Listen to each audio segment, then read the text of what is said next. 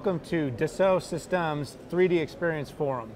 I'm Daniel Newman, Principal Analyst at Futurum Research, and I'm excited to have a conversation with a very, very important guest here from Dassault Systèmes, Olivier Ribet. Olivier, thanks for joining me. Pleasure. So before I dive in and start talking to you about the tech, the platforms, the experience, talk to me about Hollywood, Florida. You're obviously not from around here. Not really. What do you think? Are you liking the venue, the event, the energy? What do you think so far?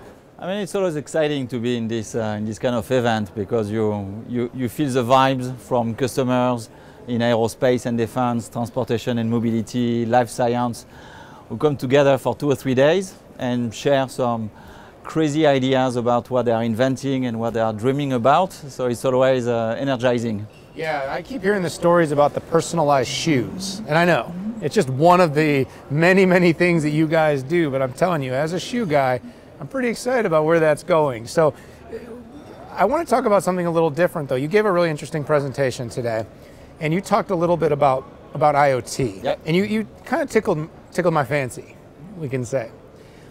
Because one, nobody here has talked much about IoT, but two, when we talk about IoT, so often the conversation is purely in analytics, sensors. It's a lot of edge conversations about edge compute and what are we going to be able to, but we're not doing all this just because we want more data. There's enough data. Yeah. Talk to me about how you see IoT becoming part of this product innovation and development cycle that you're so clearly passionate about.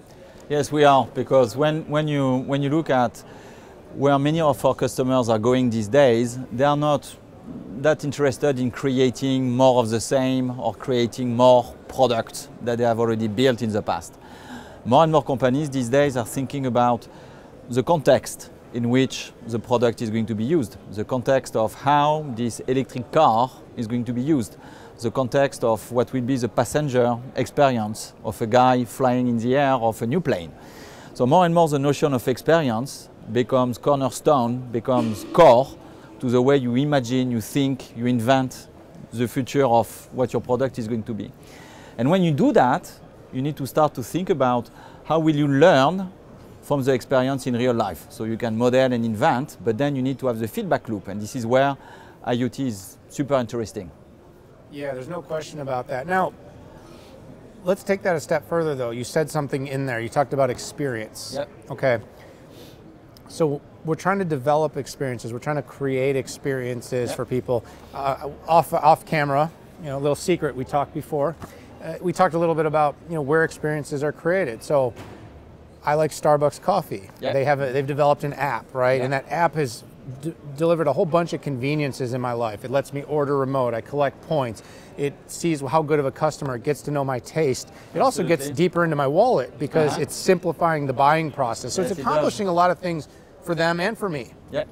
But that product doesn't just come to market. They don't just go one night, we're going to have an app, and the next day it ends up like that. There's a whole bunch of design thinking and development that comes in creating that experience. How are you guys at Dassault Systèmes getting involved in helping companies to overcome just creating tech for the sake of tech and really creating experiences? I think that the example you just picked, Daniel, is super interesting because when you think about coffee beans, talk about commodity. I mean, making money and generating a universe that is delightful, that you are really craving for, from the intent of going to the Starbucks to ordering your preferred latte with whatever, double shot of whatever, and working in a store that will be a place that you feel comfortable with because the atmosphere of the retail experience will be good. Because the online experience, the cloud-based experience, the application experience that you just talked about is seamless, is almost invisible. And when you walk in, you're known, your product is ready, and you establish one more time a link of loyalty and a link of brand experience that you really like. So when you think about that, when you think about the retail experience, the application experience, the product itself, the packaging, the way people will be trained, the signage, all of that is more and more modeled today in 3D because people think in 3D, people live in 3D, all of us live in 3D every day. So then the question becomes, how do you blend this world of retail experience, physical experience, with a world of virtual, which will be software-based, like the application you just talked about? And if you don't have an engineering platform where you can invent, model, simulate all of that virtually before it becomes real, and then when it's real, learn from the real world and re-inject that in the virtual world to make it better and again, and have this continuous loop, this continuous cycle of innovation and delightful experience, then you're always missing something. So a few years back, we made a big bet on what we call the 3DEXPERIENCE platform, where we allow marketing people, engineering folks, people from retail, financial folks, and engineering people, and so on and so forth, to come together and imagine, dream about that, and step by step, make it real. So, and I'd love to talk about this for a long time, but these interviews have to be, well, they don't have to be, but you know, you got a lot of things to do. But I want to ask you kind of one more question. Do you think it's sort of almost a reverse engineering process from where a lot of innovation labs, designers, closed innovation begins? And let me contextualize that. So start with the experience and work backwards. Yep. Like, are you seeing the companies that are doing it well, instead of kind of trying to get to an experience, they're almost designing experiences, and From then the there's a get-go. byproduct of a product or a service Correct. that is delivered. We see that more and more. And how do you get that thinking? So let's step away from platforms and products for a minute and just say, how are you seeing, like, in the cases where you've seen this work, Yep. and you guys are part of a lot of cases where this is working, Yep. where does the change start, where this becomes embedded in their culture? I think that some of the most interesting and successful companies are the ones who have found the nice blend of process and methods, how you do things, tools that you use, software tools, applications that you use to manage this digital thread and this digital information, and people.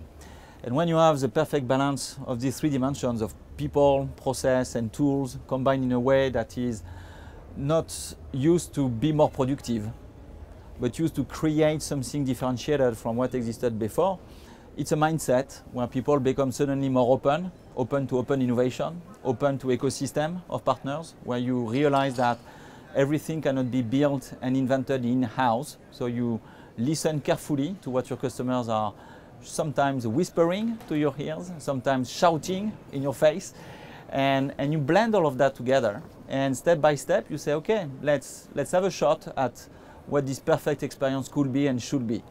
And when you do it digitally, when you start to sketch, in CATIA, for example, you can sketch very quickly as a drawing. And very quickly, through the magic of software, it becomes three-dimensional, and you can be immersed in it in a matter of a few hours. It changes entirely the way you think about the experience. So you start from the end result, and like a salmon going back to the origin, you go back to the roots of some of the most innovative and breakthrough ideas. And there's no question that digital twin, digital thread, kind of tying this all together is it expedites the process, where a company can really say, here's the experience. It makes it more agile. Yeah. And we don't have to spend 2, 3, 4, 5 years creating it. This can be done in 3 months, 6 months, 9 months. We can test it, and then of course the old fail fast. If this isn't right, we can do it again. Yeah. So, wow, Olivier Ribet, thank you so Daniel, much. What a fascinating conversation. See you very we could soon. talk about this so long. So thank you, everybody. We appreciate you checking us out and listening to Olivier Ribet here. Daniel Newman from Futurum Research here at the 3DEXPERIENCE Forum. We'll talk to you real soon.